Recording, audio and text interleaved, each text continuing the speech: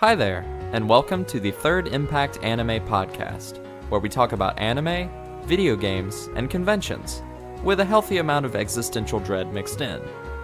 You can find out more about our podcast by following us on Twitter at TI_anime, or just like us on Facebook to not see our posts, because that's just how it is now. Thanks again for stopping by, and enjoy the show!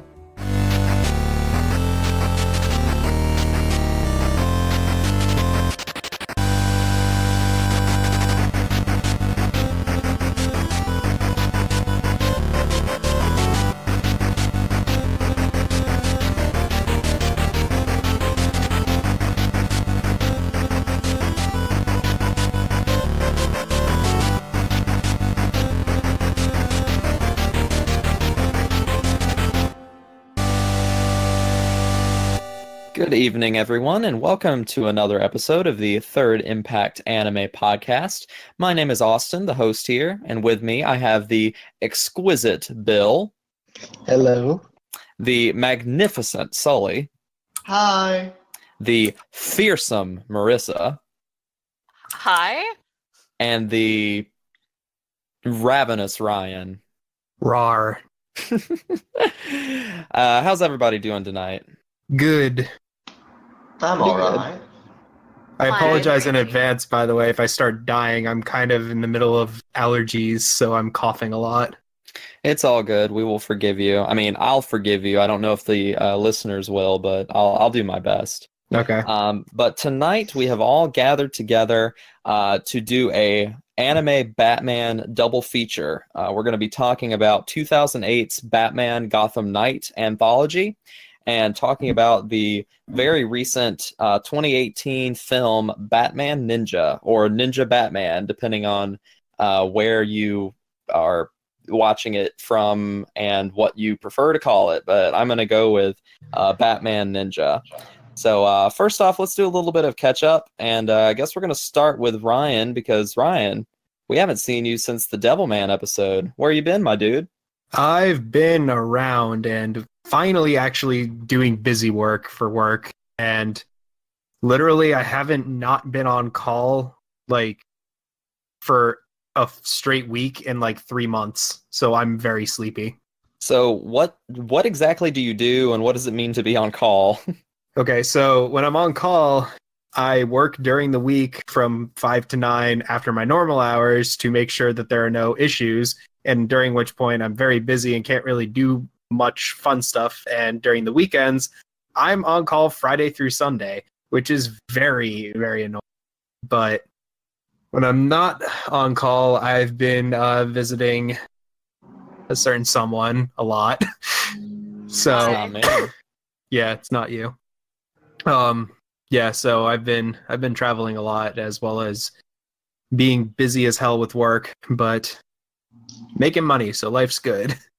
You had time to do anything cool, like play video games or watch anything neat? Honestly, not really. I caught up on My Hero Academia finally.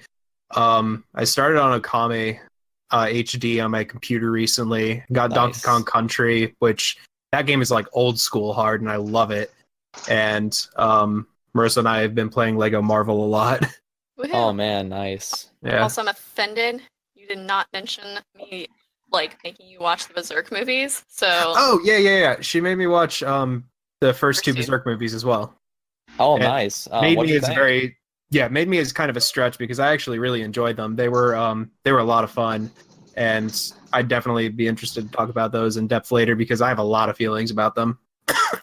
Good. So you enjoyed it in a capacity in which one can enjoy Berserk?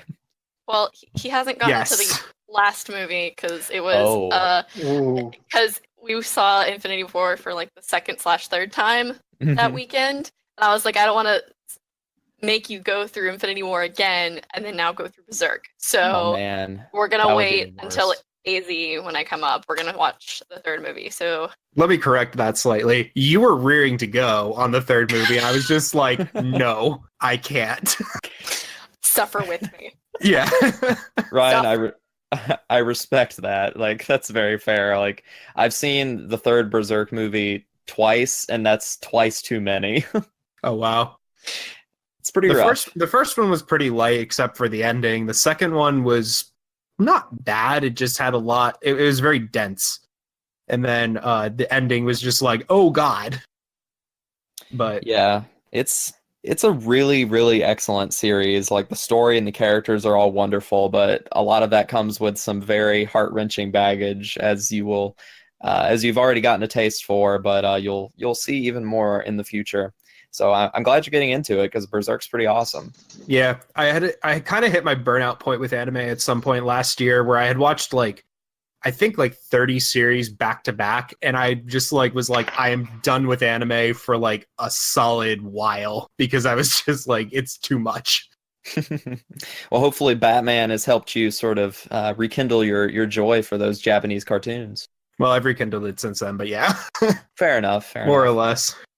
And Marisa, we haven't seen or talked to you very much lately. You were in the sports episode, which was really great. I enjoyed it a lot. You and Bill did an awesome job, but how have you been lately?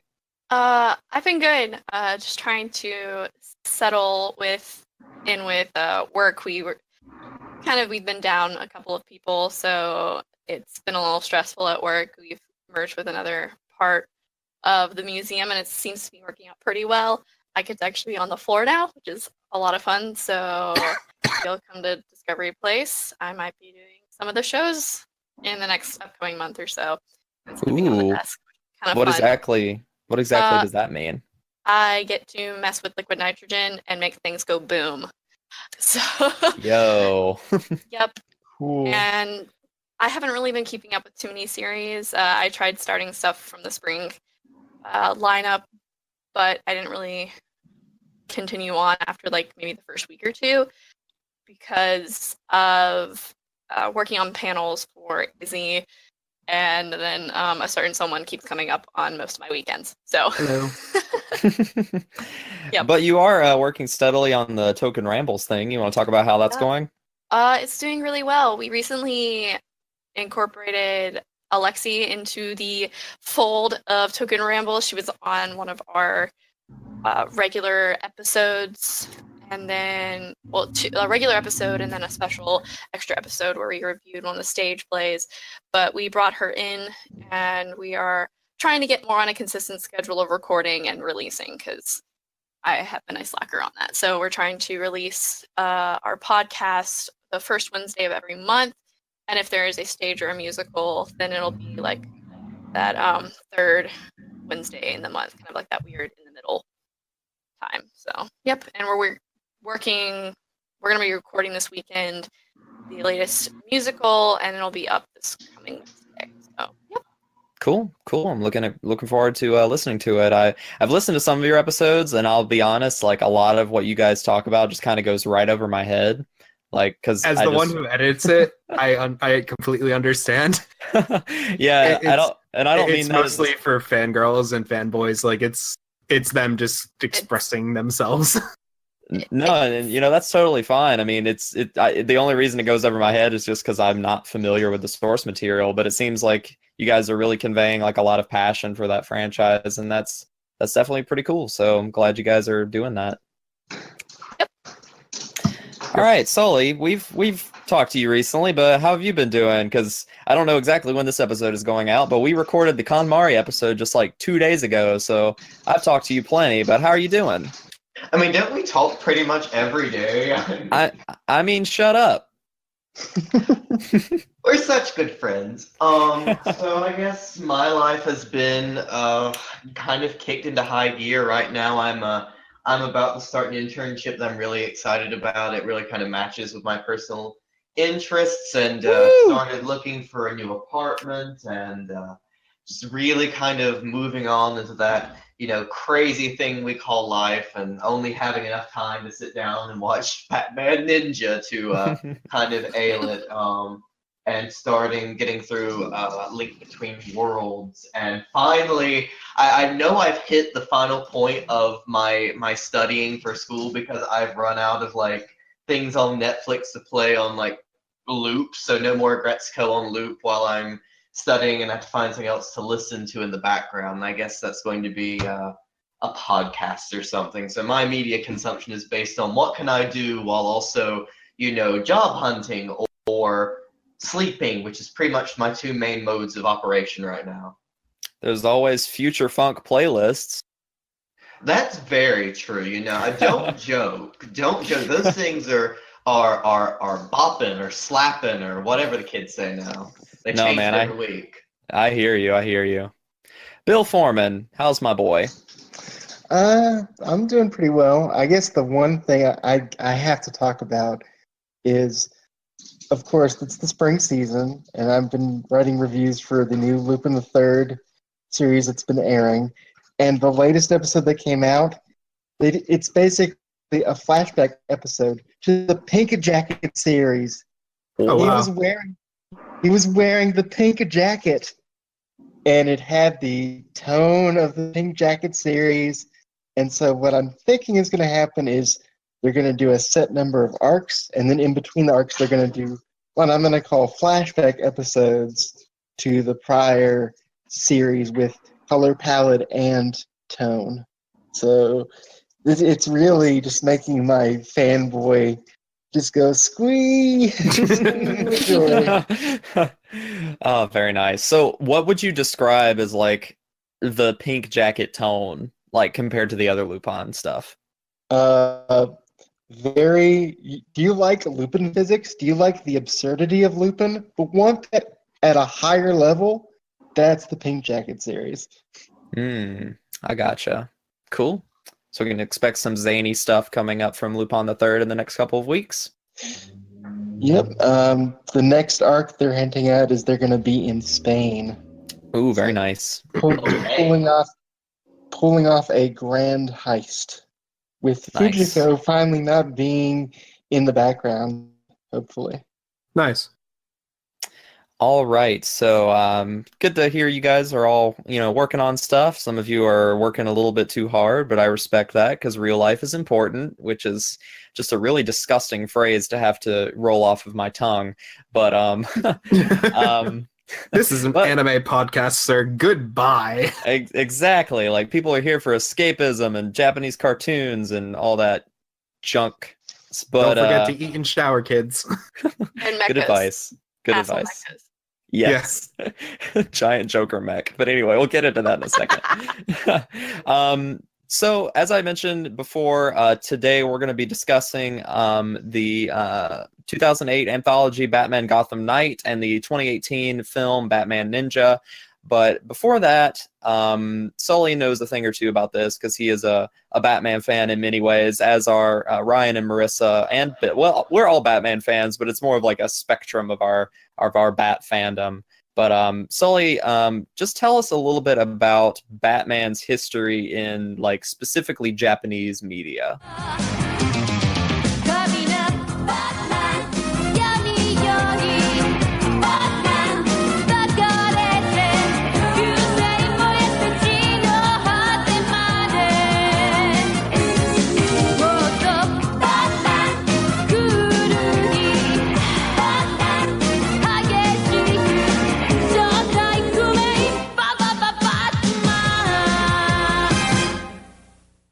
So I guess the real starting point for Batman in Japan starts with the 66 series that we had here and when it was exported there.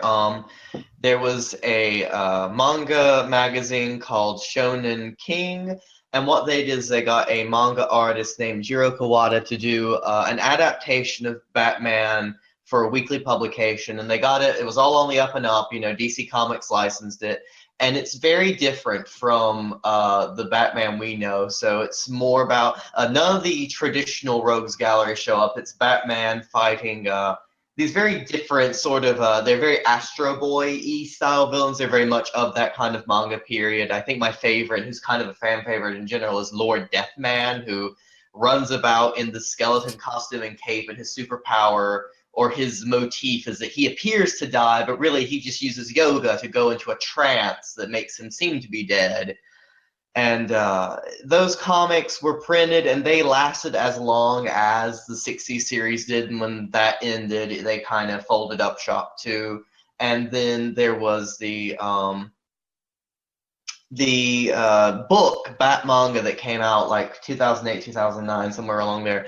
And comic book artist Chip Kidd, he was made aware of Batman in Japan, and so he, along with a collector, went and looked for as many extant copies of these original publications they could find, and they translated them and put them in a book with other histories about where Batman was in Japan. And you have to remember, in that time period, a lot of toys were coming out of Japan too. And so they did that, and then luckily DC in America, they got the copyright or the license for the original manga. So they didn't have to use what the collectors had, because if you look in the Batmanga book, like the book about Batman in Japan, the problem is that like some of the pages have holes in them, or they're stained, or they didn't have historical copies, and now they did. And so they've published the entirety of the original Japanese Batman manga in 3 volumes, and they're pretty easy to come across in, Barnes & Nobles, any comic book shop, places where manga's sold. You can find them used pretty easy now. And I definitely recommend people check it out, because it's very different, but if you go in knowing how different it is, it's very enjoyable, and it's interesting to see how a different culture takes this very American thing and makes it so different and still so captivating. And I guess that's something I kind of learned looking at Batman Ninjas, how you have to go in with different expectations. So with anyone who wants to read that, that's my biggest piece of advice. Yeah, I've seen the Batmanga around. I thumbed through it one time when I first stumbled across it, because I was just like, what?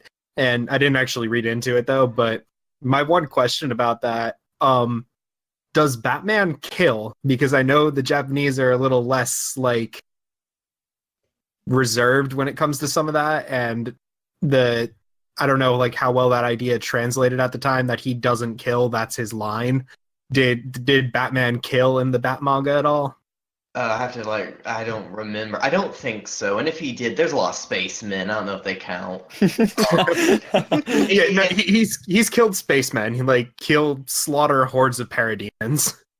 It kind of has that more science fiction-y element to it than crime element in the manga. And I'd say if you want to get kind of a taste of it without reading it, Batman the Brave and the Bold, I think it was season 3. Their last season might have been, I forget how many it had. They did a show, like an anthology of Batman, different styles of Batman story, and one of them was an adaptation of one of the Batmanga stories, and they do it in that sort of, retro black and white anime style. And I definitely say check that out if you want kind of a taste of how it is. And I love that they even gave Batman his own shonen 60s Showa era style intro number, like a sort of like Batman Devilman style number. He flies and fights, Batman, purity and virtue, Batman, cowards run away, Batman saves the day, also Boy Wonder Robin, Batman and Robin, Caped Crusaders at night, Biff, how's that, Batman! In our last episode, Batman and Robin once again triumphed over their arch-enemy, Lord Deathman, after he returned from the grave. But this time, will their most cunning adversary stay buried? Is he still Bruce Wayne? Yes, he's still Bruce Wayne. I mean, it's the basic story, and it's not like it necessarily takes place in America. It's just like anywhere, Gotham City, anywhere.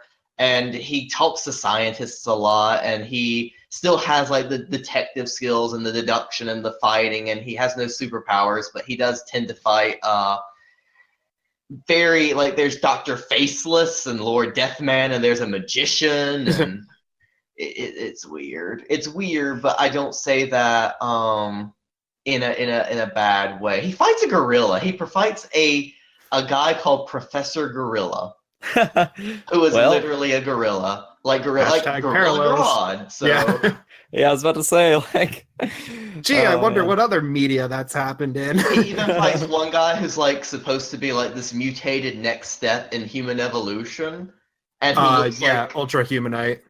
No, he's like a tall creature with like big ears and one single antenna like coming out of his forehead and a root on his face, and it's it's no, like the only characters who are really from the original comics who appear are Batman and Robin. Everyone Okay. else is, you know, Kuwata's OCs, basically. Cool. Okay. Awesome. So that basically is the background of Batman in Japan. But around 2008 or so, which is when the film The Dark Knight came out, there was an anthology project started up by Warner Brothers Animation, which would end up being Gotham Knight. And Gotham Knight is a about an hour and a 15-minute collection of 6 short films.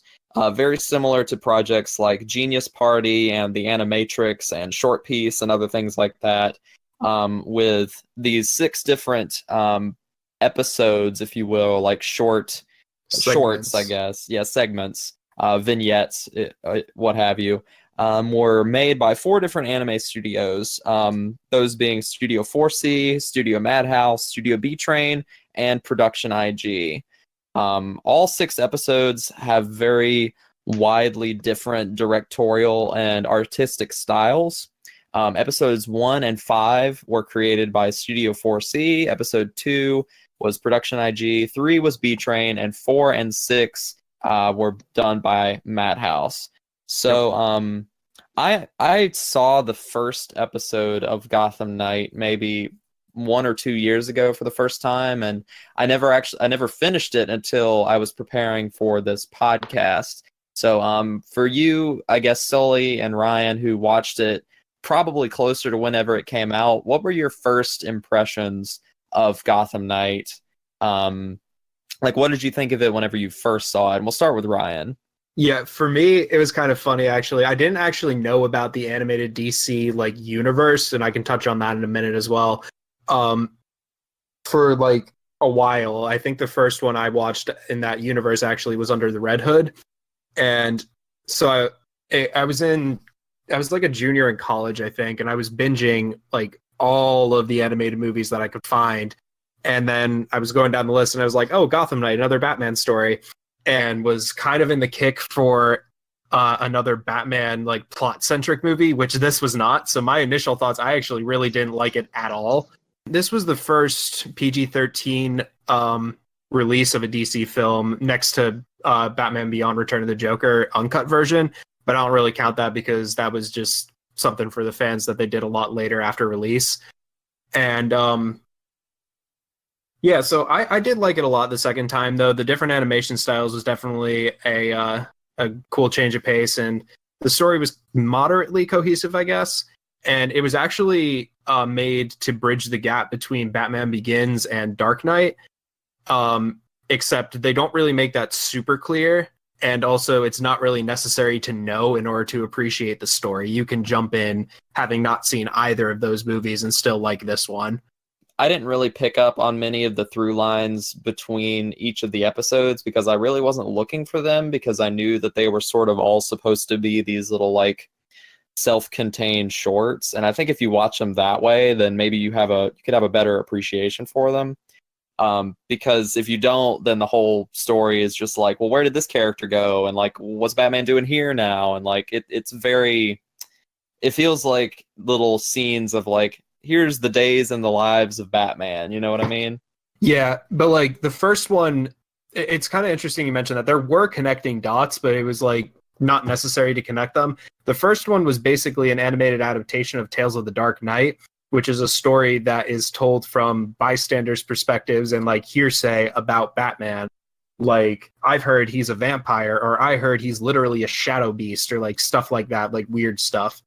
And yeah, so there was that, and then the guy that he caught in that one, they were taking to Arkham in the second one. There was the shootout with the mob. Batman went to fight the mob in the third one, and like, you know, it went on from there. Like they were all like moderately connected. There's while there is a through line, it's very loose, where you don't really need to pay attention to it if you don't want to. That's kind of how I saw it.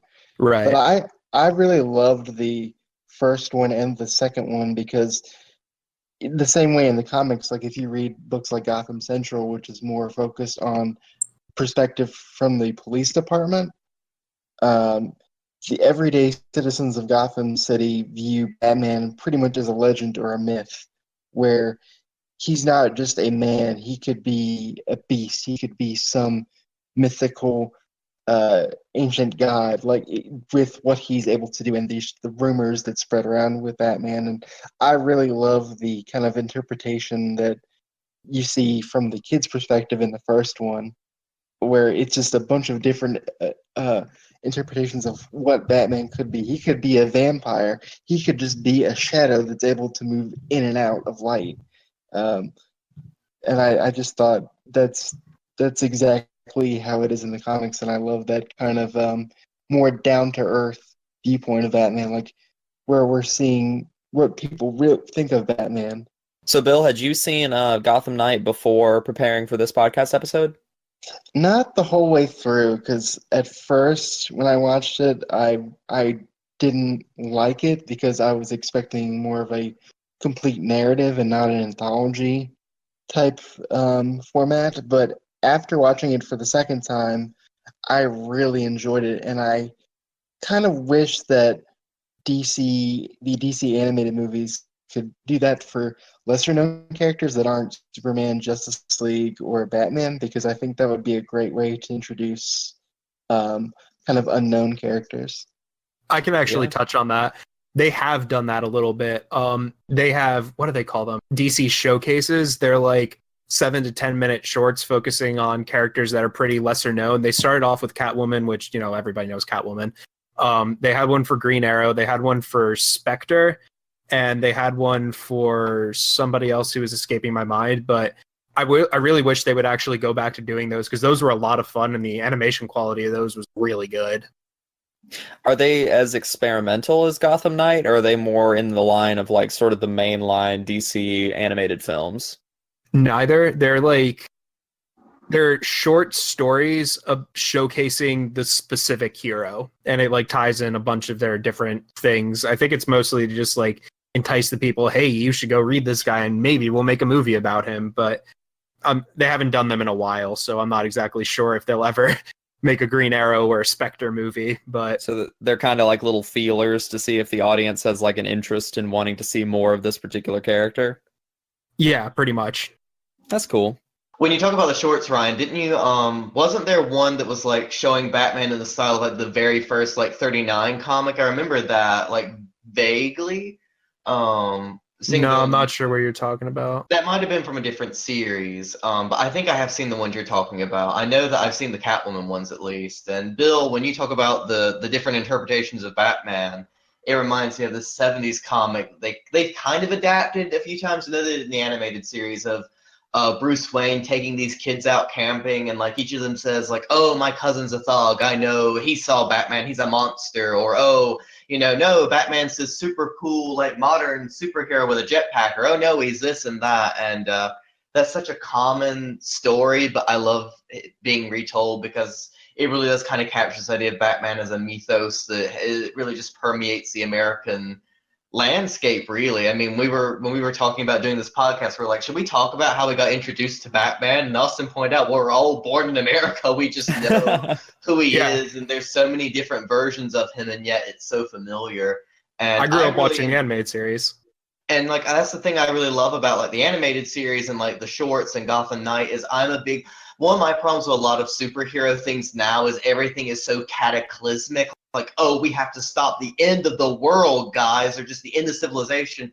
But I really love the everyday, and the shorts really capture like this is what Batman goes through night to night, is just another day on the job fighting crime or fighting these villains. And when I was growing up, there was this series of paperback books that were like different authors writing short stories about Batman. Or I know I loved the one that was like just different authors like short story takes on the Joker. And so many of those were, what are these characters doing when they're in their day-to-day life? When they're planning a crime or fighting crime? And those are the kind of stories that I really enjoy. So maybe that's why Gotham Knight's short story style, the little like shorts, was so entertaining to me, is because that's what I like to read about.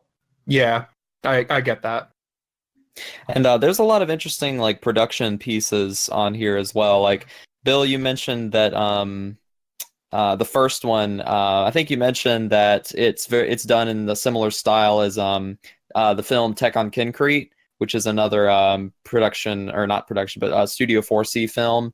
And the director of that particular short was the same character designer as that film. So that makes a lot of sense.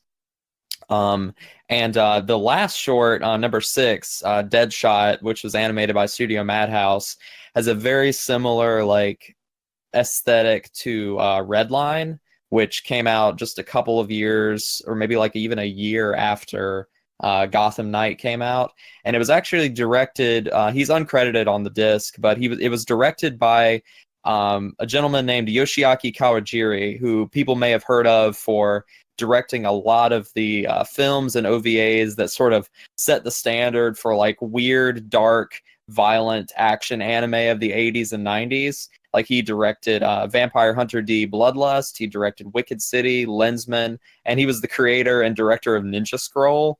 So it's kind of amazing that they would bring him in and incorporate him into this Batman project, because in some ways, like, Batman is kind of similar to a lot of those things, like very dark, very gritty, sometimes very violent, even though Batman does have his pop art sort of style and his more cartoony style.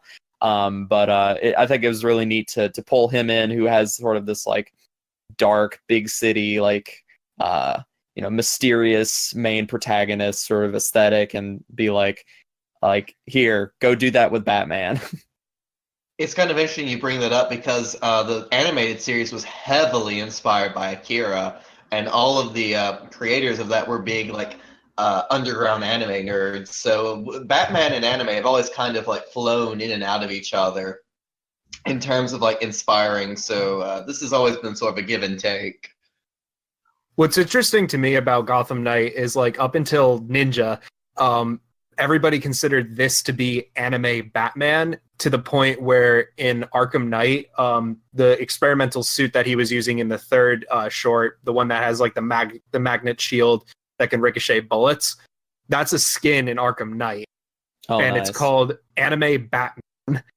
And it doesn't even look that anime, except it kind of is a little styled. And I'm just thinking now, like, could you imagine if Sengoku Batman was a skin in Arkham Knight now? Oh, I want that so bad. Like, that is forever going to be the anime Batman. I actually wouldn't even be surprised if people forget that Gotham Knight was the anime Batman after this. Whenever Injustice 3 inevitably comes out, I want to see the skins for all of the characters in Batman Ninja appear in that game. Oh god, please. Hell, it still might happen. They're still putting out DLC for that game, aren't they? I don't keep up with it, but maybe. Yeah, me neither. I'm waiting for the Ultimate Edition to go on sale, and then I'll buy that one. One other thing I really find cool about Gotham Knight is just the writing staff that's involved with all the shorts. Alan Burnett, who was a producer on Batman the... Oh yeah, I love him. Greg Rucka, who was a very prominent comic book writer. Brian Azzarello. There's one other name of note, but they really pulled out all the stops when it came to the writing of each of the individual shorts. And the voice cast is also great, because they got the definitive voice of Batman, Kevin Conroy, for Gotham. Oh yeah. And there's a bunch of prominent voice actors if you pay attention to that. Like Kevin Michael Richardson is in it. David McCullough is the voice of Pennyworth. If you would know him from NCIS, and if you're a big UK nut, he's been in a bunch of UK series like The New Avengers and Sapphire and Steel, which is pretty cool. I think I also saw Rob Paulson on the cast, and isn't he Pinky from Pinky and the Brain? Yes. Yep. Rob Paulson is a very famous voice actor. Oh yeah, he's in like every Warner Brothers animated thing ever. I'm pretty sure Warner Brothers made him in a test tube specifically to be Pinky, and then like realized one day, oh wait, he actually has other use. Probably. Yeah. And Corey Burton, who also does a lot of voice acting at Disney, like he is the prominent voice actor in the ghost host in the Haunted Mansion. Ooh. He's also does multiple roles in Gotham Knight, as well as Will Friedle. He's a Batman Beyond alumni. He voiced Terry, and nice. he has a couple minor roles in this one as well. So, Bill, I'll ask you this question first, and then Ryan will ask you, and if anybody else wants to answer the question, feel free. But Bill, if you had to show just one of the shorts from Gotham Knight to someone, or which one would you recommend over all of them? Like, this is the one you have to watch. I think surprisingly, the one that stuck with me, or maybe not, was the Deadshot one. Mm-hmm. Or, that was the Kawajiri one. Because it's a very simple but exciting plot where I think it's Deathstroke. Yeah, I think it's Deathstroke is killing prominent members of the Gotham City population, and the next hit is Commissioner Gordon. So Deadshot, not Deathstroke. Okay, it was Deadshot. Okay. Yeah, I know it was Deadshot.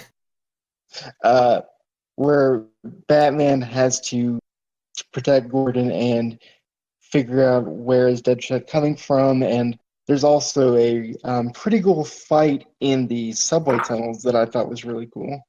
Yeah, I'd agree. Either Deadshot or what was it called? I think it was In Darkness Dwells, the first Madhouse one, because that one, of all the 6, that one bridges the gap between Dark Knight and Batman Begins like very well, but also just it's a very Batman story. Which one is that one again? It's the one where he's going into the tunnels looking for Killer Croc and Scarecrow's involved. Oh, okay, yeah. And yeah, he talks to Gordon and they're like trying to rescue that priest. Yeah. Yeah, that one feels like, out of all of them, that one feels most like an episode of the animated series to me. Yeah, I agree. As for myself, probably the one I would have to recommend the most would be would be the one with Bishonen Bruce Wayne and he's golfing. Oh god, yeah. I'm kidding, no. That one's not very good. But I would look like Light Yagami from. He did. It's so weird. And it's so weird to hear Kevin Conroy's voice coming out of that character. No, it took me a minute. I turned to Marisa and I was like, is that Bruce? Because he's rather spiky. Right. Where like he normally has like, you know, the slick pompadour of like a businessman, and I'm like, no, he's very anime here. Yeah, he's very Bishonen. Yeah. But I really liked the 5th one, the Working Through Pain one, where Batman gets injured and then he goes to India to learn from that guru lady.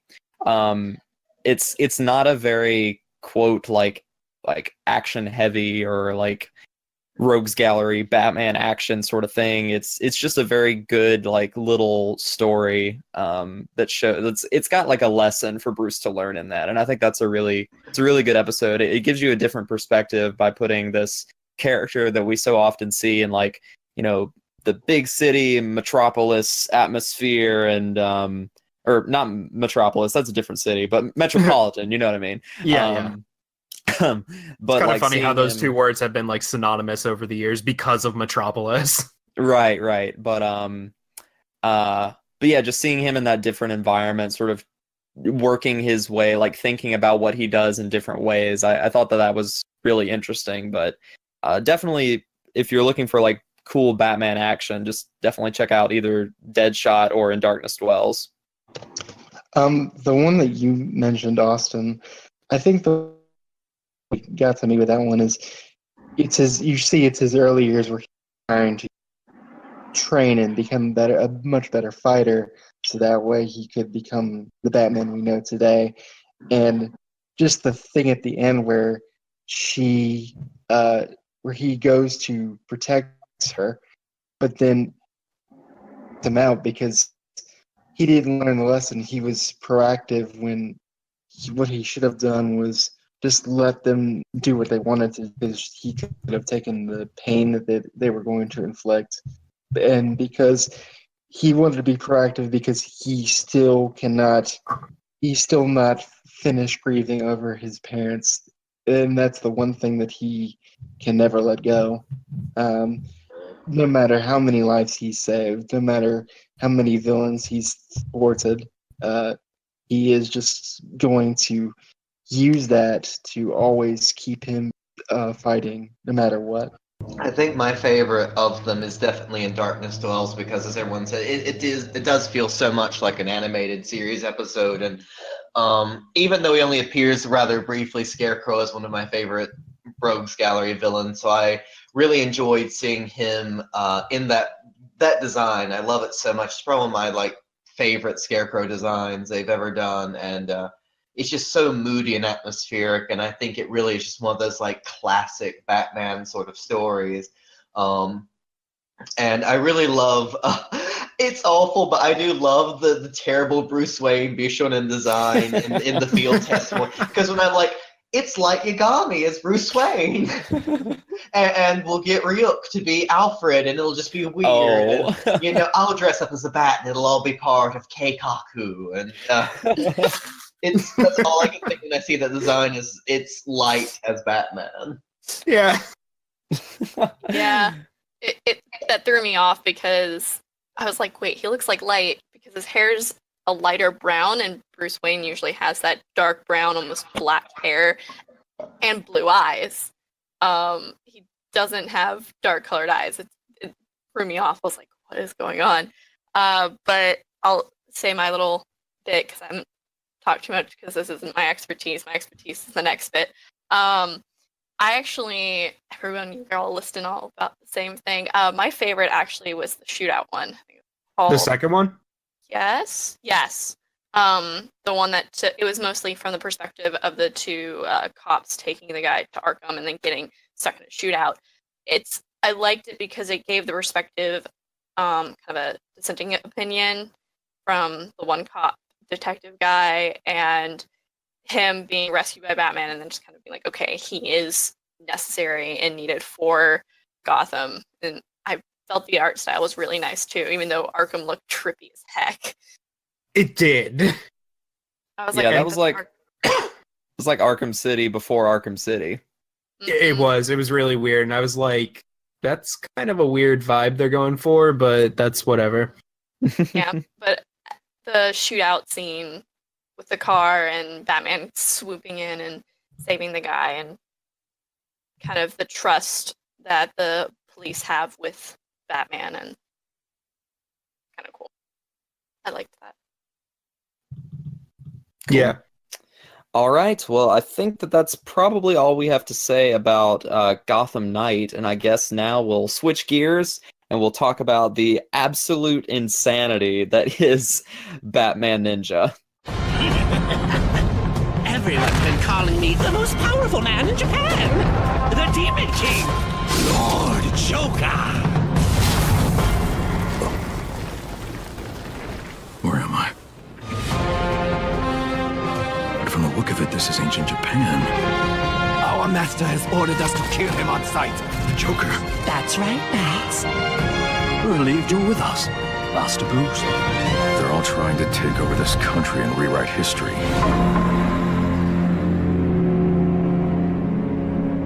This is it. The Batmobile, the Batwing, the Batcycle. They've all been destroyed at the hands of the Joker. But I have my mind, my spirit, and all of you.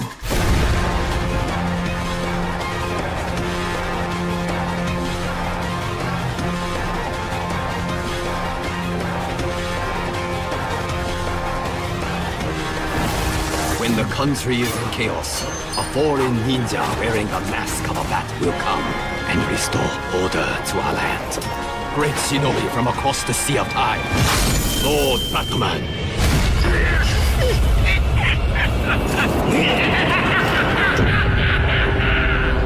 Now what?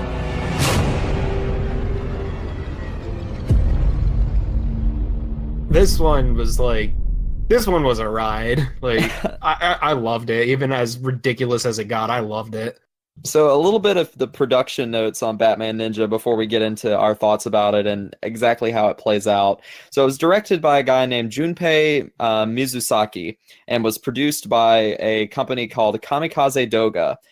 Both of those individuals or the individual and the studio are probably most known for creating the openings for seasons 1 through 3 of JoJo's Bizarre Adventure, which honestly, at least in my opinion, outside of a show like Land of the Lustrous, for example, those JoJo openings, like as short as they are some of the best examples of 3D CG anime out there, because they're just so fluid and highly detailed. Like they retain all of that detail so well on those 3D models. And I think that in practice in Batman Ninja, it translates in a very similar way. Like the character designs in this movie are very hyper detailed, but the animation is still generally pretty excellent across the board when it comes to 3D CG.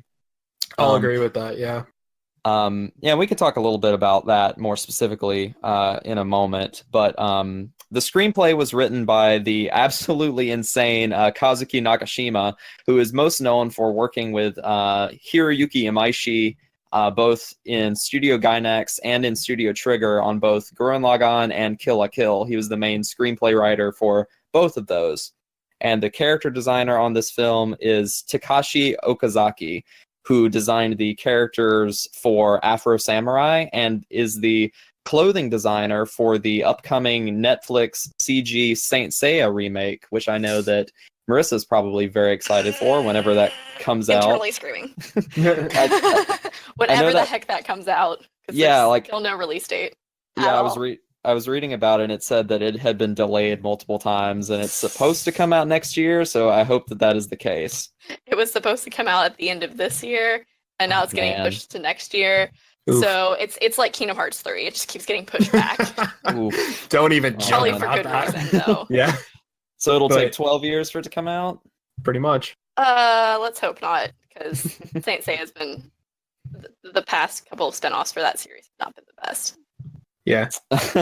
All right. Well, we'll let Ryan start. So, Batman Ninja, what did you think of it? So, as you mentioned, it was written by Kazuki Nakashima, but they basically rewrote his entire script for the English version. So, the dub and sub are essentially entirely separate films, which I watched both of them. I watched the dub and the sub. Both of them are really good. The only thing about the sub is I think it was fan subbed, or just like they took the actual translations from the rewrite, which left for some really weird moments when I was watching it. Like there was no dialogue, like it was just ambiance, but there were subtitles, and I was like, wait, is the track messed up, or are people talking and they're just way too quiet for me to hear? And no, it's supposed to be ambient, and they like just don't talk. But So, just to clarify, how did you watch that version initially? Like, what was that on the Blu-ray, or was it on the digital version, or what? I didn't. I ripped it from the Blu-ray, and I couldn't technically figure out how to get it to work for the sub. So I went online and found that, and I didn't really feel bad about it because I purchased the thing. I just was having technical issues. So that one I watched online, and I'm thinking that was just a leaked fan sub that I'm not really sure if it's the official one. So I'll be interested to see once I actually get the Blu-ray working to check that, because if they're two basically individual films, that'll be cool. And I noticed there were a couple weird translations of dialogue, like Joker's throwing the fans at him, cutting down the trees. He's like, ooh, Poison Ivy will be mad at you. And he's like, then stop throwing them at me. And he's like, but you're making me. And I was like, what? That's really bad dialogue. I obviously don't have like definitive proof of this or not, but it sounds like probably the version you got like accidentally had the dub titles on it when it should have had the subtitles on it. That's what I'm thinking. Yeah. Yeah, because I have seen on Twitter, because there has been a little bit of buzz about this, that apparently there is no dub title issue on the actual like Blu-ray disc itself. So I hope that that's the case. I mean, obviously I haven't checked firsthand, but it seems like there have been some similar whispers in the wind about the things that you have described. Right. But besides that, it had a really strong voice cast, both in Japanese and English. Batman himself was actually voiced by his Arkham Origins voice actor, Roger Craig Smith, who did a fantastic job in the Origins games, voice matching Kevin Conroy. And he did a great job here, too. He didn't sound as much like, Kevin Conroy in this one, but I don't think he was trying to. Harley's reprised by Tara Strong. Always love hearing her do Harley. And Tim, Red Robin, is voiced by Will Friedle. Again, he's a Batman Beyond veteran. He played Terry McGinnis, the Batman of that show. And I love that. That was really cool. It was a great movie, filled to the brim with historical significance, and I'll let Marissa take the reins on that in just a minute, because I know she took a lot of notes when we were watching that. Oh yeah. The only thing, and this is as a fan of the comics, I loved all their designs. Jason's was weird, but it has historical significance, so I gave it a pass. It does. Yeah. I want to talk about that. Yeah, it was weird, but if it's significant, then fine, I give it a pass. But the weirdest thing was that Damian Robin, he was too nice. I was expecting the little you-know-what cutthroat idiot that we've come to know from the comics, and this would have been a great outlet for him to, like, cut loose and start, being Damian, but he was so nice, and I was just like, you're not Damian. Who are you? And you're too much of a little you-know-what to have a monkey. And so that made me me laugh, but I was just like, that's not Damian, but I'll take it. I mean, this is kind of a side tangent. I want to get like generally what everybody thought about it, but like as a filthy casual and as a total like non-carer of such things, I thought that his character within the context of Batman Ninja itself was perfectly passable, but I could understand that like fans that know how that character normally is would be upset. But I think that the characterization that they decided to go with for him within that film, I found it refreshing, because the other Robins were just kind of like stoic, and then the other one was just like, oh, he's kind of the comic relief sort of. I'll agree with that. For this context, yes, I'll completely agree with that. And I wasn't upset. Mm-hmm. But yeah, I agree with Austin. Well, I kind of agree on both terms. Like, I was thrown off immediately when Damien came on. He was like, hi, everyone. And you're like, oh my God, he's bright and peppy. What happened to my Spawn of Satan over here who's mopey as heck? But I agree with you, Austin. They probably definitely did it for production reasons. Mm-hmm. Because he is the youngest Robin right now, they're probably trying to get in and be like, oh, he's a young kid. Let's kind of play off of that. And he has a monkey sidekick because plot reasons.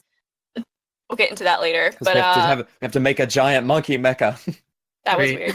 But most of the other Robins, they didn't really play too much of a role except Red Hood in that one scene. But I will say, even though I feel Tim always gets shoved to the side when it comes to anything. He's my son. He made so many snide comments like, what's the point of, like, when they're running on the field? He's like, what's the point when they're going against the giant mech? And I'm like, my thoughts exactly, Tim. Like, I lined up a lot with what he said, and I found it hilarious. He was just he seemed to be the voice of the audience. I have to agree with Ryan and Marissa in that he was like, I'm Damien. I'm like, are you sure? I mean, it was just a very different sort of character. I'm like, and why you got the monkey? Do we really? Does every kid have to have a monkey sidekick? Is this Batman or is this Dunstan checks in? Like, I don't like monkey like side characters. Monkeys belong in movies when they have wings and they're attacking farm girls. But I'm gonna have to respectfully disagree with that. This movie renewed my drive to one day have a pet shoulder monkey that goes with me everywhere. Sully, it's okay to have the incorrect opinion.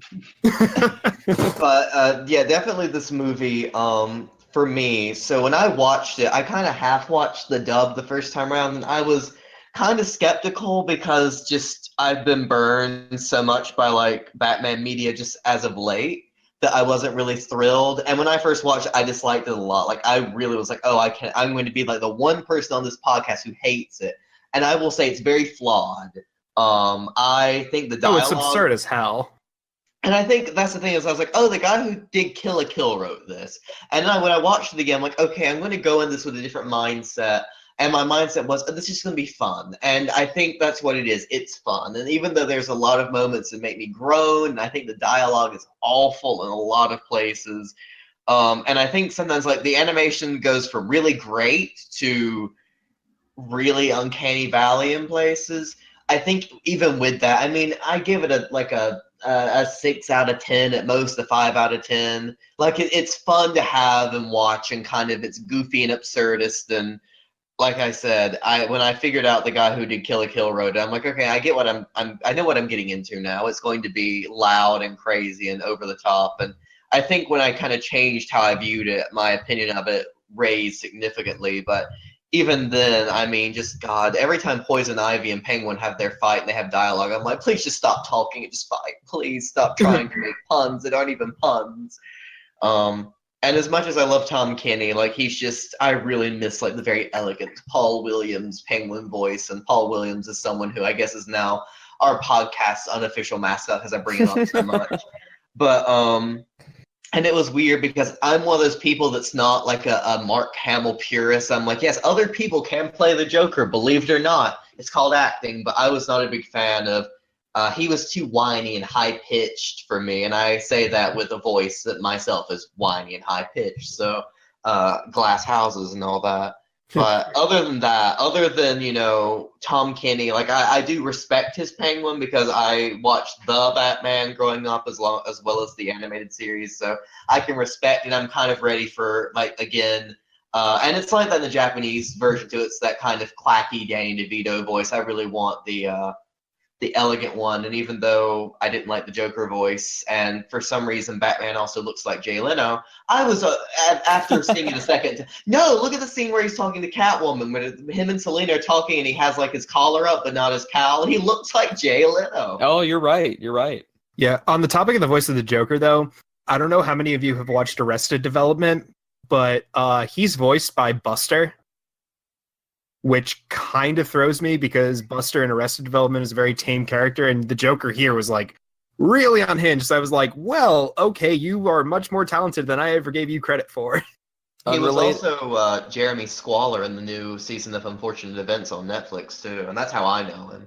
Yeah, he wasn't nearly as like unhinged as Joker though. Is he unrelated to the Buster of the Arthur cinematic universe? Oh my god. Yes. Oh, unfortunate.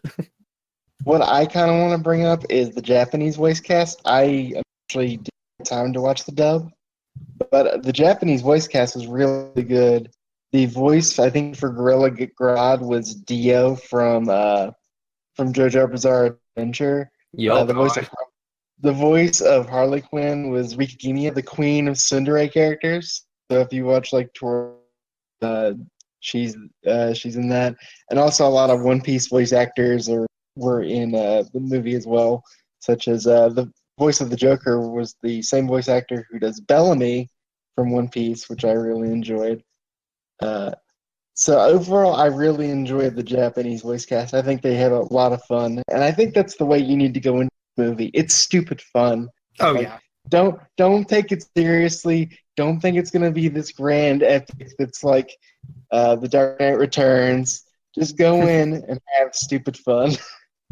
I kind of have like a slight thought on that, just like on movies in general. But like people have kind of forgotten how to have fun with movies. They always expect like the next, like, I don't know, Citizen Kane with every movie they go to see.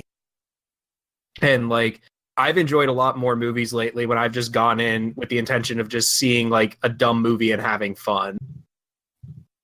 And I think that's exactly what this film is. Like, I just, judging by the premise alone, which we probably should explain at least kind of what the premise is before we get too far into this, and I'll do that in just a moment. But like just seeing the trailers, knowing who worked on this thing, and like just the premise alone of like suddenly Batman and all of his, or in like a significant portion of his rogues gallery are suddenly in, ancient Japan, and then they have this grand battle and everyone is wearing like awesome samurai outfits. Just like, did you expect anything other than stupid fun? Like, this is exactly the kind of movie that is exactly that. Oh yeah. But in terms of myself, like, as you guys can probably tell from my inflection and and from what I really enjoy just about like anime in general, like I absolutely loved this movie. I watched it in Japanese, so I haven't seen the dub at all, so I can't really speak to that. But kind of like what Bill said, like the Japanese voice cast, you could just tell that they had really, they really had an affinity for these characters, and like everyone that delivered their lines really sounded true to form. Like the Joker sounded like absolutely nuts, and Harley sounded like way over the top, and Batman sort of had that, like even with the Japanese Seiyu, had this very like Kevin Conroy like I'm Batman. exactly that deep like melancholic delivery, and he was like, every that's time just how I refer to it, is he has the I'm Batman. Yeah, absolutely. And like even the Japanese Seiyu had that too, and like all of the dialogue where the Joker would say something like crazy and funny, Batman would always have like this great slay like immediately after. Like he would just own him at every turn. And this gets a little bit into spoiler territory, but honestly, like we never do spoiler warnings on this podcast, so that's just what we do. We spoil stuff.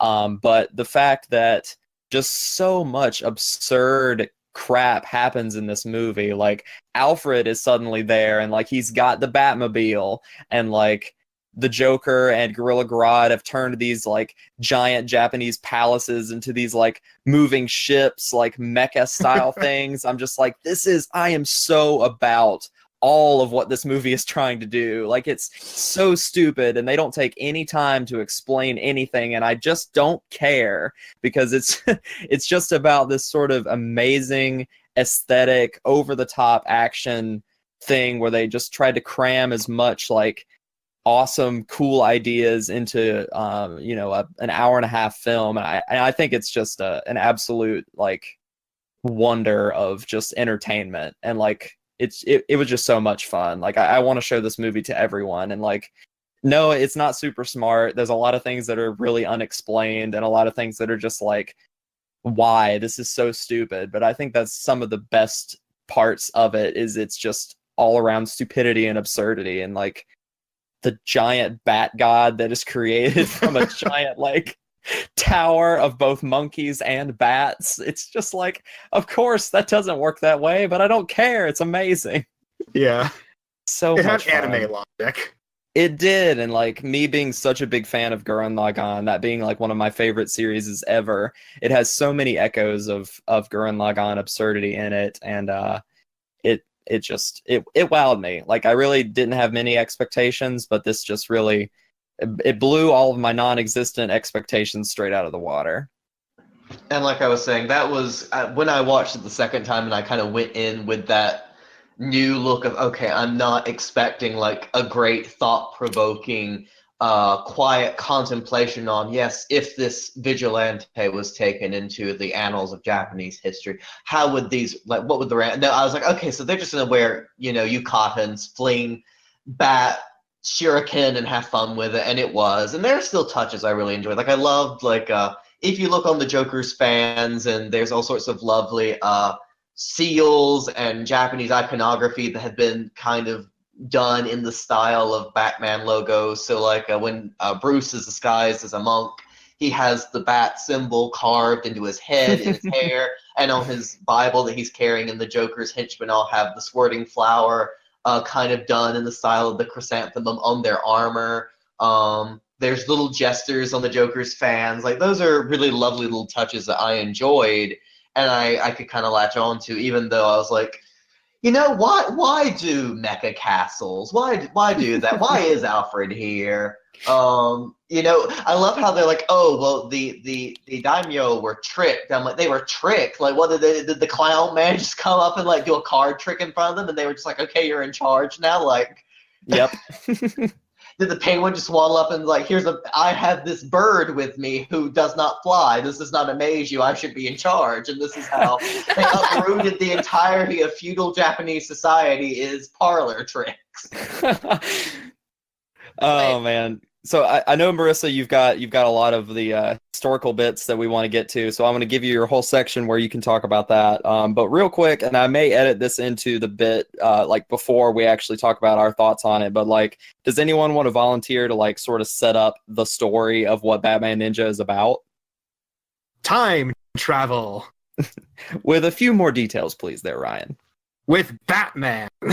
With Okay. a few more details there, Ryan. Okay. I can. Batman. Yeah, let Marissa do it. Okay, go for it. So Gorilla Grodd creates a time machine thing, and it malfunctions thanks to Batman's intervention to stop it. And it sends the entire, a decent amount of Batman's rogues gallery, along with Batman and all Robins and Alfred as well, to feudal Japan somehow. But And Catwoman. And Catwoman, because she's kind of in his rogues gallery, but not really. That's fair. But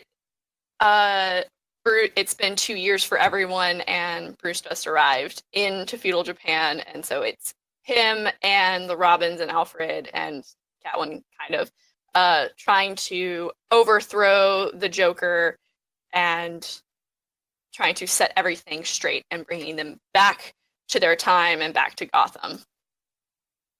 Yeah, and from there it just goes into this just absolutely absurd story about, how Batman's, he finds this like Bat clan that tells him about this like ancient Bat god that's supposed to show up and save them, and like it does, and it's pretty amazing. And then there's just all this just and nonsense. The entire plot follows the fall of Oda Nobunaga and the unification of Japan. Would you please, Marissa, enlighten us into this very important historical context? Please, you have the floor. All right, so this might hop around a little bit because my notes hopped around because I was adding things while the movie was going.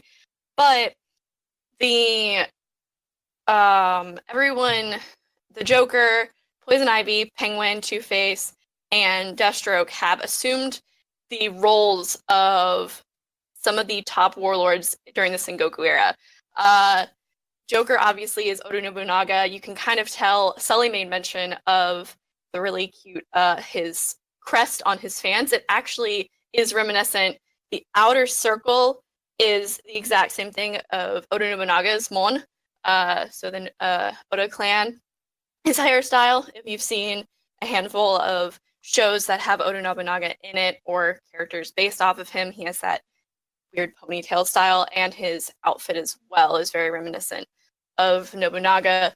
Deathstroke is Date Masamune, which is very easy, you can tell, because he has his weird half crescent moon hat, like helmet, and also Date Masamune wore an eye patch on his eye because he got an infection when he was young, so it makes sense that Deathstroke would be that character because Deathstroke himself already has an eye patch. Wow. Yep. Poison Ivy is Uesugi Kenshin. The only thing I could figure out that pointed to it was they mentioned she was ruling over the Echigo province.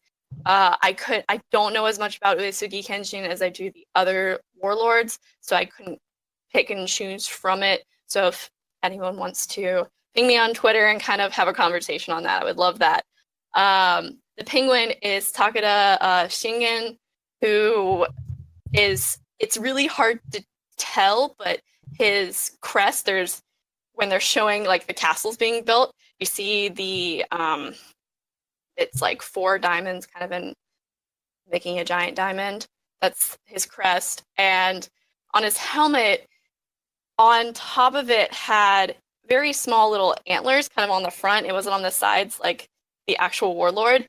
And his umbrella is a parallel to Takeda, his spear, Tomokiri.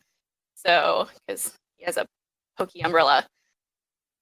Kind of fun on that bit. Two-Face was Akechi Mitsuhide. For those of you who know, Mitsuhide was the man that betrayed Oda Nobunaga in the end and was the cause of his death. And as we saw in the film, if the crazy plot that it was, Two-Face was aligned with Joker, and in the end betrayed him. He also, his crest on top of his head is the flower that is similar to Akechi's family, and also it's Two-Face. He's a two-faced person. Hey. Yep.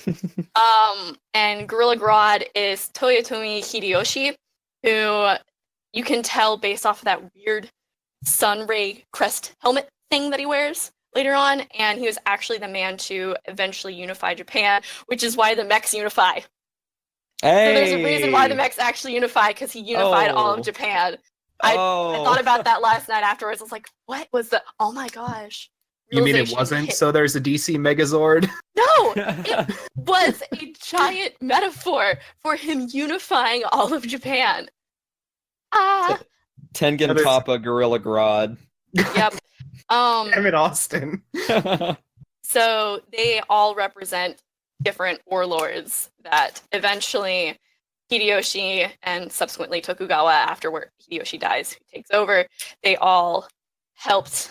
They eventually became vassals of Hideyoshi. So, and that is why Kazuki Nakashima deserves your worship and respect at any given moment.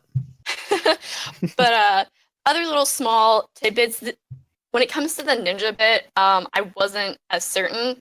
The clan was called, I don't know what it is in the sub, but in the dub, it was called the Hida clan, which could be reminiscent of the Iga ninja clan, which was one of the biggest ninja clans in Japan, along with the Koga, while Oda Nobunaga hated them because he was constantly there was attempts of assassination from them, so he eventually went and wiped them out. What did Joker do? He tried to wipe the ninjas out. And they tried to attack him. And most likely his role might be a reflection, possibly, of Hattori Hanzo. Most people have seen or know of Hattori Hanzo, and he's usually seen as an actual ninja, but in actuality, Hattori Hanzo was more of a general and a tactician, and he used the forces of the Iga Ninja clan to fight for Oda Nobunaga in the end when they were trying to unite Japan. So he might be, but I'm not very certain because the whole Bat Ninja monkey thing was a little strange and I couldn't figure out the references to that. There might be references, or it could just be just the craziness that is like Gynax and stuff. Yeah, the fact that there's so much significance, though, like, regarding that at all, though, is just crazy. Yep. Yeah, it's really well put together. Like, all the parallels seem like very well thought out. It makes a lot of sense. I'm glad you were there to like lay that out for me, because I would not have seen that. Yeah, I thought about these two as well, because when you get Sully mentioned Batman being the Christian missionary, which makes a lot of sense at the time because he's a Western person. He's not going to blend in and try to be one with the samurai. He's going to look really weird. Also, Ryan mentioned this when it came to Red Hood's design. He was like, why does he have that weird hat on him? Well, Komuso monks would wear these wicker basket hat things on top of them, and it was a way of it was a Buddhist way of kind of like detaching themselves from the self. But ninjas would frequently go around wearing them to hide their identity, so no one would know what they were, so they would just kind of waltz around with these hats on. So it made a lot of sense that Red Hood, who was with the ninja clan at the time, would be in disguise. Marisa, I love how you say that, of course Bruce is a Westerner but not fit in feudal Japan, and yet the white clown man is completely a normal thing. Because he owns a castle. The grinning, ghoulish court jester from Futureland is going to just, fit right into the, Sengoku era. To be fair, the samurai that he sent to assassinate Batman, the masks they were wearing kind of did resemble Oni masks pretty well. It looked like the masks that samurai would wear. Exactly. Faces, so kind of cool. That's one thing we can say is that being that the designs and the story are originally a Japanese work, it's done very well. So there's no sort of like awkward, like, I hate using this term, but cultural appropriation. It's very much right. So 2 quick production notes before we get to our sort of final discussion about the film. The music in this film was done by Yugo Kanno, who also worked as the composer on the JoJo's Bizarre Adventure TV series, which I think really stands out in the sound design during the fights. Because if any of you guys have watched any episodes of JoJo, there's a lot of like large like hitting and like clapping sounds whenever they like fight and like punch objects and things like that. Especially like when Jotaro uses Star Platinum and whatnot with all the punching. And I heard like those same exact like hits sounds in this, especially in some of the scenes where specifically Batman and the Joker were fighting, and that particular sound design is really effective in JoJo, and I think it works very well in this film as well.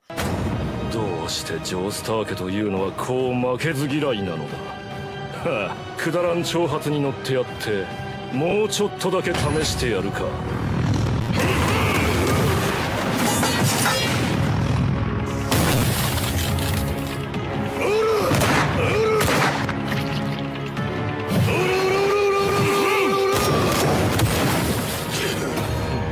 ラッシュの速さ比べか。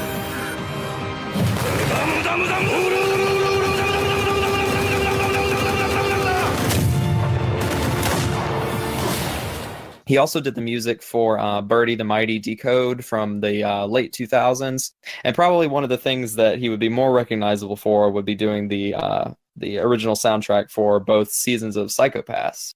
And the second production note I wanted to mention is that you guys remember like the pastoral scene where the Joker and Harley are like living as farmers, and then the Red Hood shows up? Yes. So that particular scene was directed by a different director than the rest of the film, and you can kind of tell visually for sure because it got a totally different style. That was directed by a guy named Takuji Miyamoto, who is a fairly young animator. Like, he really hasn't done very much. His sort of claim to fame is that he worked on the finale episodes of Mob Psycho 100. So, like, all of the weird, like, sort of like surreal, experimental looking like shots and things in those episodes of Mob Psycho. And if you guys that have seen it, you know that show gets pretty weird visually. So he was a key animator on that, and he also did some work on Space Dandy as well. So I would definitely try and keep him on your radar. Like, just looking at some of his body of work, he's got a really interesting style, and you guys can speak to that particular sequence in Batman Ninja as well. It's definitely very unique. It's not a style you normally see in anime, so I would definitely keep that guy on your radar and see what he does in the future. Yeah, mentioning Mob Psycho, I can totally see the connection.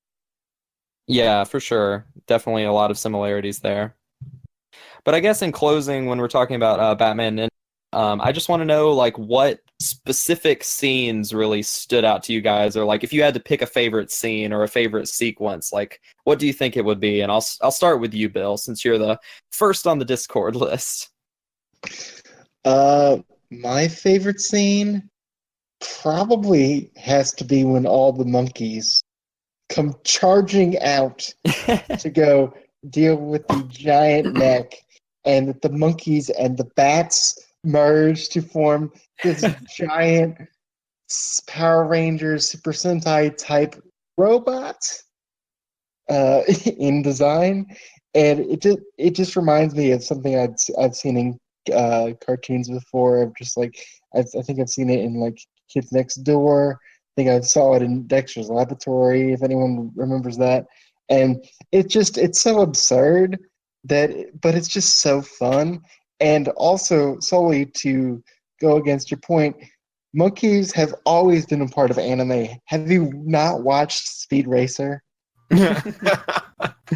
He's got you there. Or Dragon Ball. That too.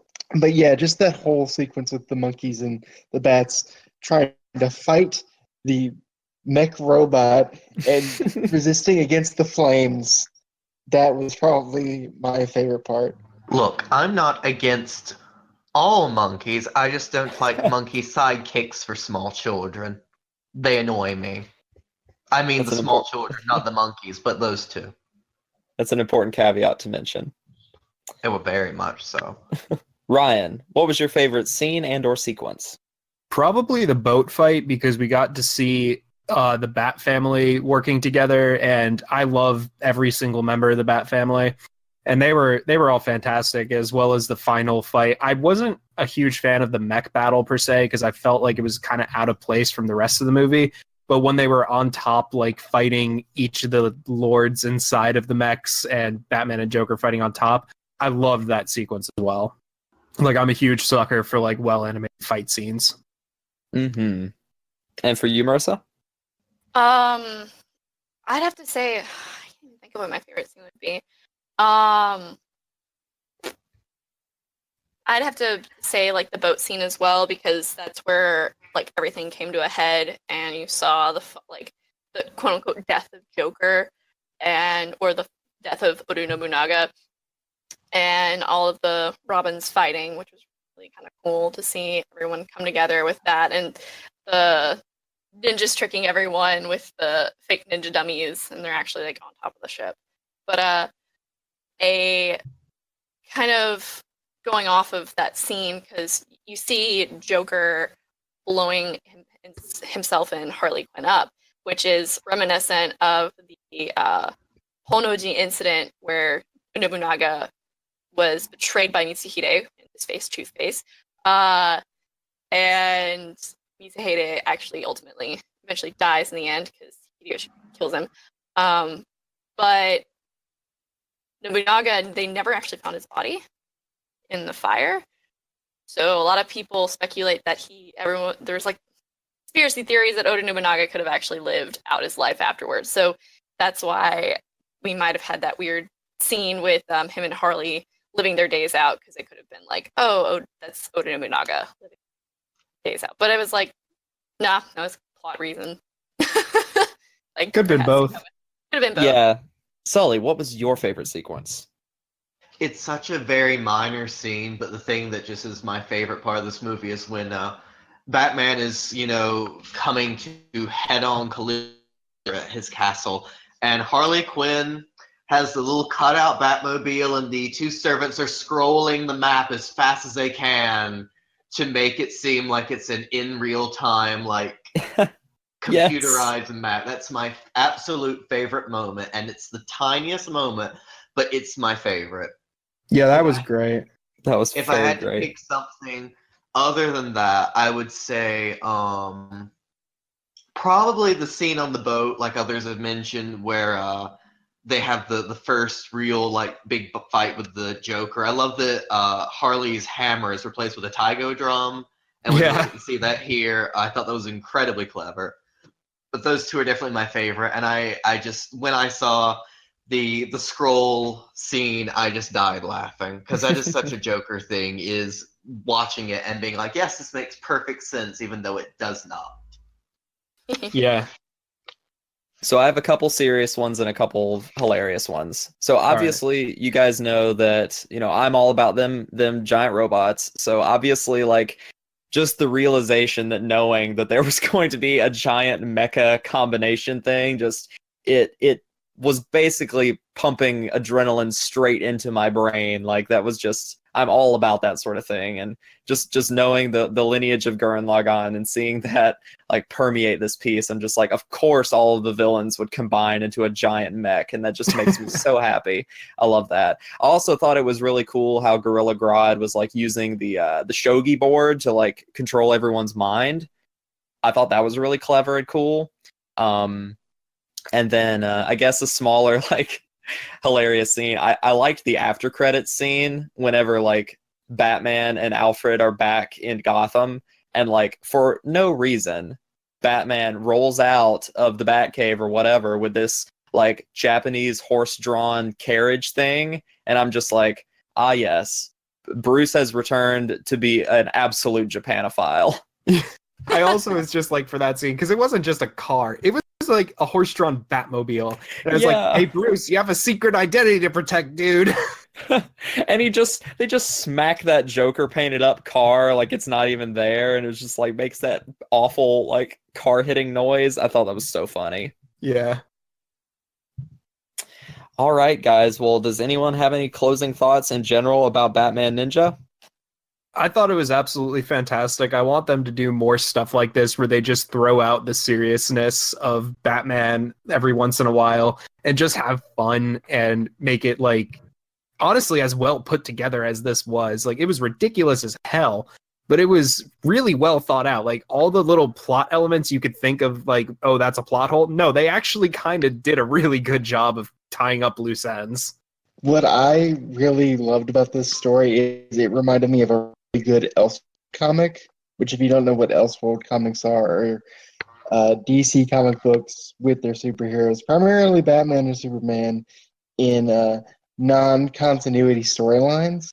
And so this makes me think I would love to see them adapt more of those kind of Elseworld stories like Superman Red Sun, where Superman lands in the Soviet Union instead of Smallville.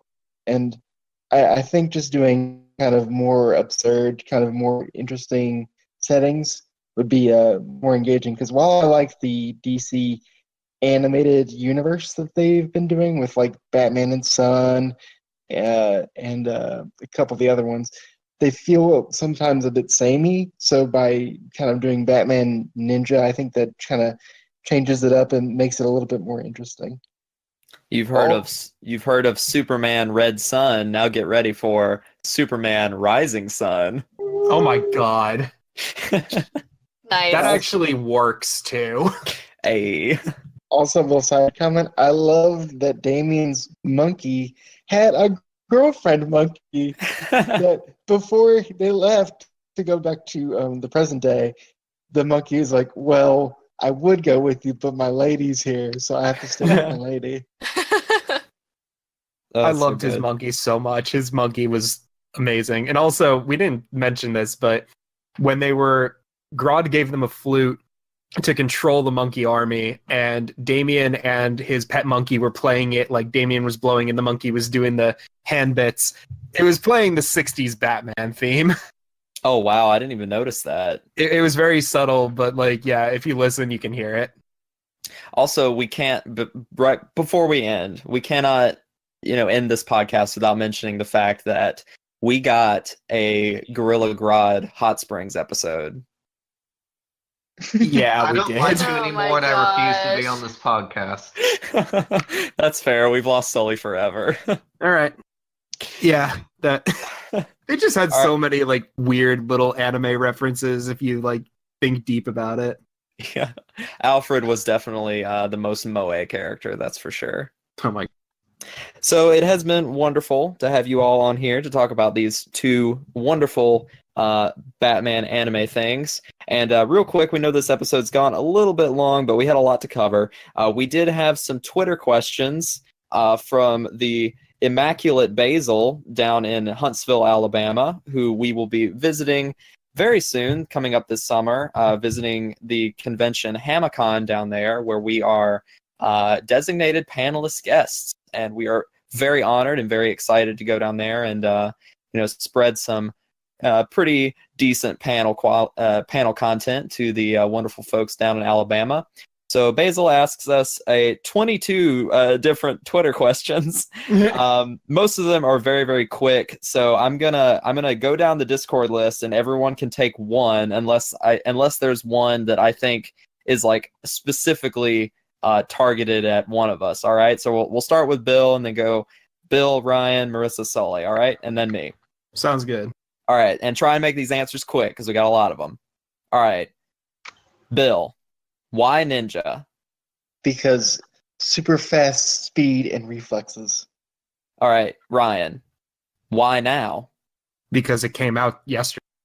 Marissa, who is best ninja? Tim. All right. I'm sorry, it's gonna be Red Robin. All right, Flip Sully. boy. Sully, who performs the best flip kicks? Pass. Nightwing. Okay, I was gonna say Catwoman, but all right, Nightwing. All right, are there flip kicks? Ryan. Yes. Okay, I'm just kidding. I skipped over Bill. I'm so sorry. You skipped over yourself too. That's true. Well, I took it for Catwoman. Yeah, Catwoman. All right. Does Batman fight ninja robots? Bill. No. Ryan. Does he fight alien princesses? No, but I'm gonna actually amend Bill's statement and says he fights a giant ninja robot. Bill, who is your favorite color jacket Lupin? Oh, I guess I'm gonna have to go with Green Jacket. Marissa, what is your favorite flavor of ice cream? Mint chocolate chip.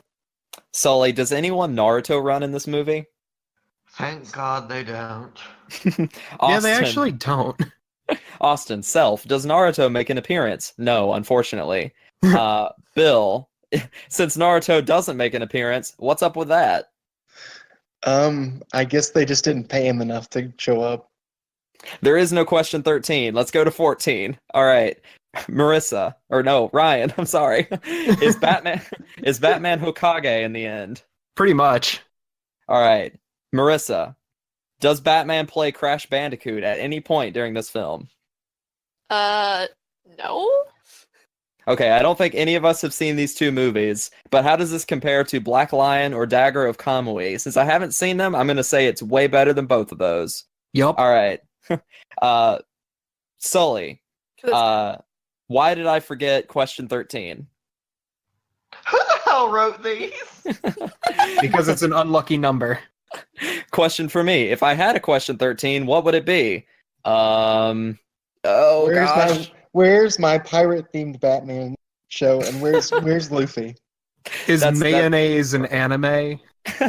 Perfect. Those are both good question 13s. All right, Bill, which deck should I be playing in Hearthstone? I guess right now it would either be Even Paladin or Tom Druid or any Warlock deck. All right, Marissa already answered this, but is Joker pretty much just Oda Nobunaga? Yes. All right, question for the group. How excited are you for HamaCon? Me, very excited.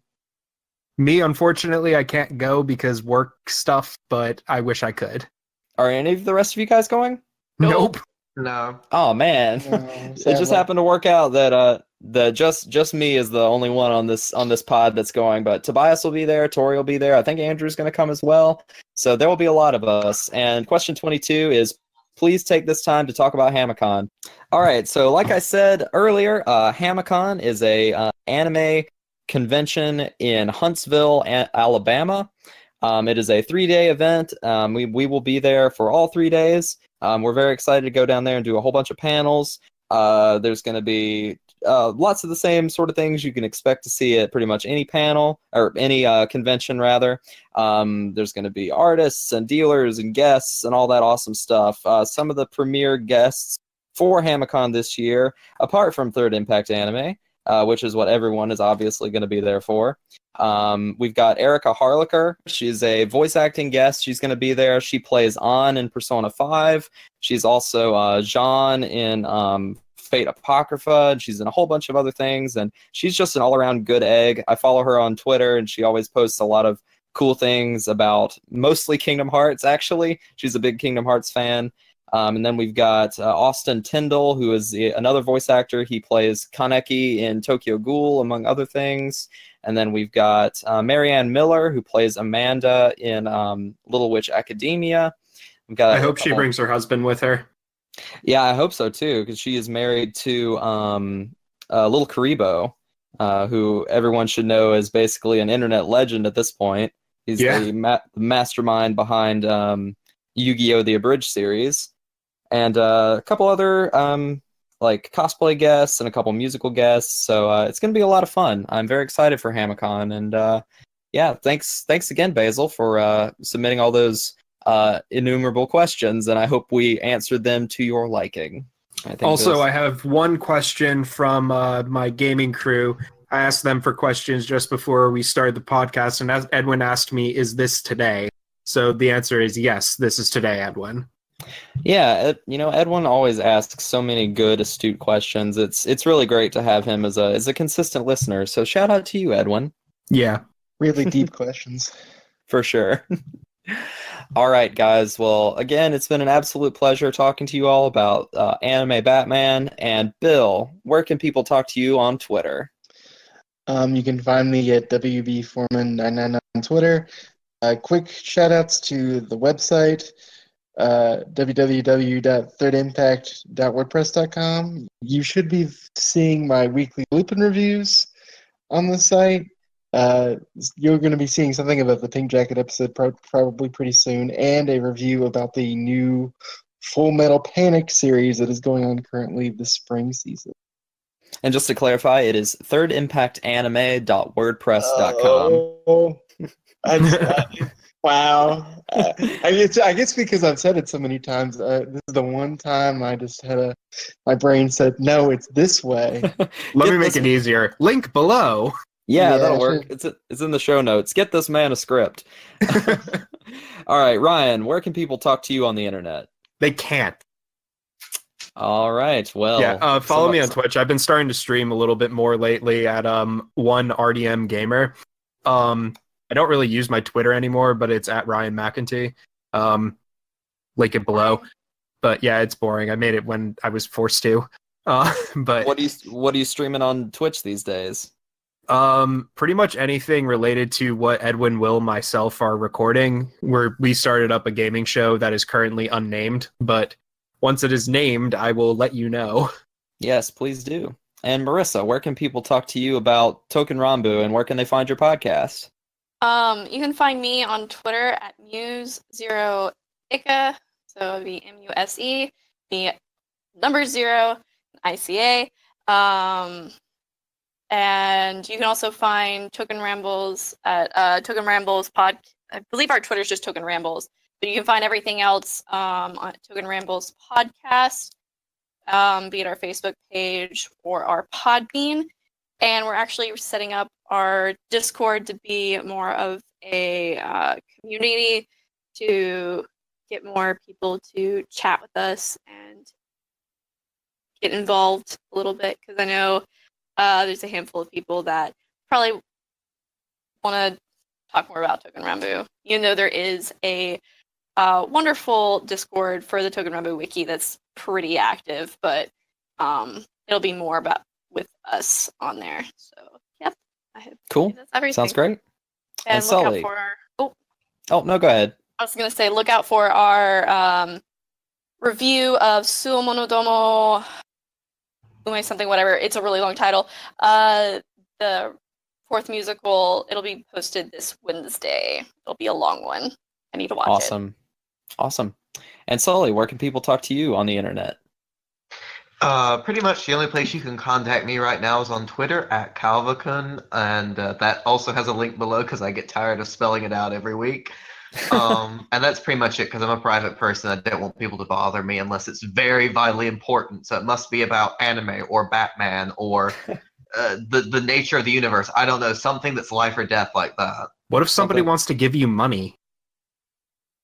No one would ever want to give me money. Patreon.com. Patreon.com/Sully. No, the Sully. The Sully. And as for myself, you can find me on Twitter at Bebop Shock, and that's Bebop as in Cowboy Bebop, and that's Shock as in Bioshock. And something that Tobias and I have tried to do a little bit more lately is host rabbit streams for watching some anime on like Crunchyroll or Verve and stuff like that. And that's how we watched Batman Ninja together last night. So whenever we get those streams queued up, we don't have really a set time that we do it. We just do it like maybe 1 or 2 nights throughout the week. And sometimes we'll throw up that link to our Rabbit account up on either Twitter or Facebook, and feel free to pop on in and chat with us and watch some cool anime. So, all right. So I guess that's the end of our episode, and thank you so much for listening. And we hope that you will join us again for the next one. Woohoo!